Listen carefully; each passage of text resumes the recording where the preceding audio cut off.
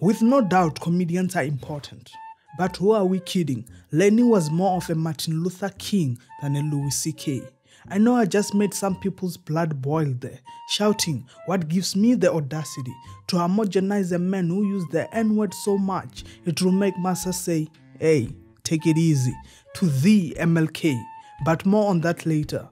For now, let's witness how those who were stripped of their voice are the ones who birthed the loudest voice of present-day America. But they want us to believe this bullshit! Comedy Kings Network. In 1941, at just the age of 16, Lenny enrolled in the US Navy. However, Bruce is no David Goggins. He's a performer, an artist, and at this early age, his polarity with authority began to protrude. It wouldn't take long for Lenny to start doing performances for his seamen, and he would do this while dressed in drag. This sparked contempt in his commanding officer, leading Bruce to being dishonorably discharged under the assumption that he was experiencing homosexual urges. The designation was later changed to under honorable conditions, which wouldn't be the last time that Lenny's conviction got overturned. So how does Bruce move from dressing as a drag queen to becoming the most offensive man in the world? How does Leonard Alfred Schneider become the famous or infamous Lenny Bruce? It feels quite unfitting when you find out that earlier, Lenny was an epitome of the good old clean-cut American comedian. He did what Midgetberg would call banana jokes. This had him going for some time, but soon business started to be tough. Then, in 1954, Bruce started to work at strip clubs where he would introduce strippers and also do his own act. It was at this time where he met a less censored audience that he became, as Albert Godman puts it in his book, precisely at the moment when he sank to the bottom of the barrel and started working the places that were the lowest of the low, that he suddenly broke free of all restraints and inhibitions and disabilities that formerly had kept him just mediocre. His unprecedented style started to gain him shows and gigs to a point where he landed a feature on the first episode of Hugh Hefner's Playboy's Penthouse TV show in 1959. Hugh Hefner and his Playboy magazine were in all kinds of controversy. However, controversy is the business that Lenny was in.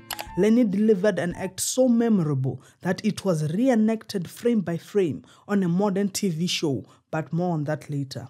Anyway, it seems like Lenny had realized that you are only remembered for the rules that you break. It was great. One night I had him on with Lenny Bruce one day.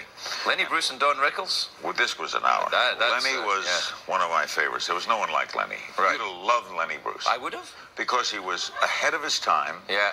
He broke rules that how everybody does. I mean, Lenny predicted this. They'd be nude on the Broadway stage. They'd be cursing on television, like you would do. I don't curse on television. With that said, isn't it true that your freedom to wave your hand ends exactly where my face begins? Which brings us to the controversial use of the N-word by Bruce. Openly, Bruce said the use of the N-word would bear no meaning. It will lose its weight if it was openly and frequently repeated. And if you're wondering, of course he didn't call it the N-word. Anyway, as a historian, I know that there is a reason why the doctor seeks your medical history first before anything. Should Lenny had opened the history books, he would have realized that the comedy industry itself in America was catalyzed by the so-called minstrel shows, which portrayed black people in the utmost negative stereotypes, thereby influencing Jim Crow laws. With that said, it doesn't mean that there isn't some truth to what Lenny said. However, that story deserves a video of its own. Speaking of hard words, cancel culture is a modern term, but the act of cancelling dates back to the beginning of civilization itself. So you might be asking, what's the big deal with this censorship thing? I don't know, but somebody thought it was so important that they wrote this thing called the First Amendment. Lenny was literally cancelled from society, placed behind bars just for his words. It began in 1961 when Lenny performed in San Francisco and said the word cocksucker. Elaborating, he proceeded, "True is a preposition, come is a verb, and that the sexual context of come is so common that it bears no weight, and if someone hearing it becomes upset, he probably can't come." The bust. What I got arrested for in San Francisco. San Francisco, I got arrested for, what do you think? We can hear that, Daddy. I'm not going to repeat the word because I want to finish the gig here tonight. It's, they said it was vernacular for a favorite homosexual practice, a 10-letter word. It's really chic. That's 2 4-letter words and a preposition. I can't, I wish I could tell you the word. It starts with a C. Well, you know what the word is. Now, it's weird how they manifested that word as homosexual, because I don't. That relates to any contemporary chick I know, or would know, or would love, or would marry, you know. The most significant Lenny Bruce arrest sounds like a crazy Hollywood scene, and to top it off, it was told by the George Carlin. In 1964, where Lenny could barely perform anywhere due to the fact that in any state he entered, the police would start investigating his next move in order to get him and the comedy club in trouble. On this night, the cops took it upon themselves to execute an undercover operation. They posed as audience members and diligently listened to Lenny's beat, and when they thought they had heard what they were looking for, one officer stood up and said the good old cliche, all right, show's over here, and took Lenny to the station wagon.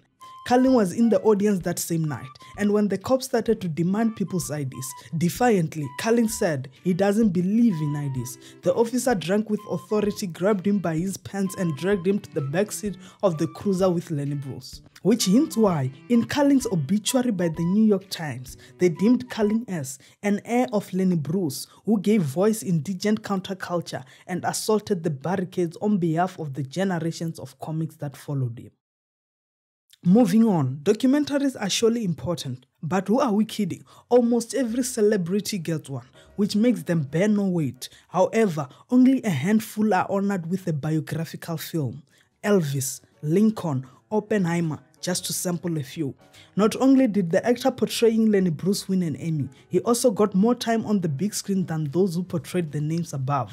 In the show, The Marvelous Mrs. Maisel, Luke Kirby reenacted frame by frame Lenny's most prominent performances, including his appearance in Hugh Hefner's Playboy Penthouse TV show that we mentioned earlier. Precisely, Bruce's character appeared as a supporting character for the main character, Miriam Maisel, a female comedian who wants to make a breakthrough in the male-dominated stand-up comedy industry during the late 50s. For years, I lived on Lenny Bruce sent me a show, You're Right, They're Wrong. And then one night I'm sitting with George Carlin, and he's saying, you know, Lenny loved me. Because we all, everybody was about Lenny loving you. In contrast to stand-up comedians like Mitchell Beck, Bill Hicks, and George Carlin, there's little to no evidence that Bruce used drugs to come up with his material or temper his performances. However, his death says otherwise. YouTube documentaries always say the life and tragic end of so and so. However, Lenny's death was truly devastating. In 1966, with his final trial pending, overwhelmed by being cancelled, and at just the age of 40, Lenny was found dead in his own bathroom due to what officials deemed a morphine overdose. At such a young age, he joined the ranks of those who are truly appreciated after they have perished.